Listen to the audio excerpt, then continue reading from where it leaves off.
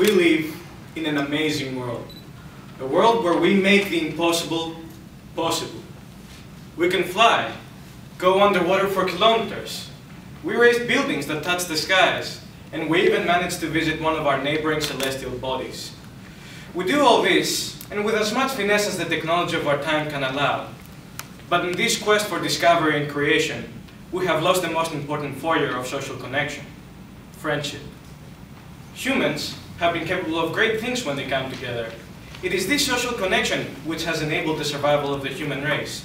And I ask you this: did you ever take a moment to consider who is your friend and why? Aristotle tells us that a friend is someone with unconditional love towards us. Friendship is a sense of completion and dilatation of our own persona within the face of someone else. So a friend is the complement and extension of ourselves. In most cases, it is very hard to find such an ideal in our culture, because it is a culture dominated by consumption and technology. It is true that technology has brought us all these new advances in our lives: the internet, social media, the phones in our pockets, that have improved our quality of life. Yet they have deteriorated the bonds between us.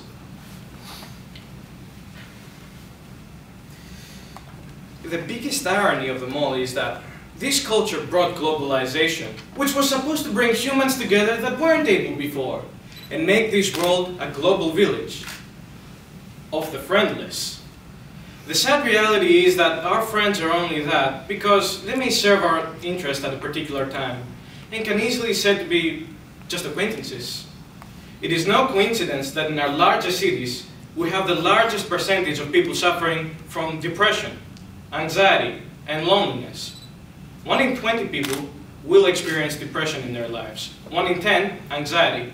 But it is 99% certain that every single person will experience loneliness in his or her lifetime. How is this possible in this era? We have all these social media like Facebook, let alone the device which allows us to be in constant touch with each other. We should have tons of friends, right? 224 Facebook friends? No. We lack the definition of what a friend means. The word friend has its roots in the Gothic and Old Norse word frond, which means to love or to favor, and shares similarities with the word to be free. Isn't it funny that old civilizations that were considered barbaric by most had such a powerful word as friend in their dialect? And isn't it funny how for granted we take it today? To be a friend, not just some name on our Facebook wall. In our modern culture of consumption, we have grown to be so independent, some of us may be in fact considered to be friendless, most of us perhaps. Aristotle said it best yet again: to be friendless, you must either be a god or a beast.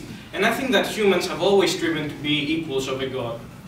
Money, our materialistic values, have become our own Tower of Babel, which will also bring our own demise. But if Aristotle was wrong about something, is that there is something divine in the friendship between humans. Humans can be rid of at least 2 or more major social issues in their lives.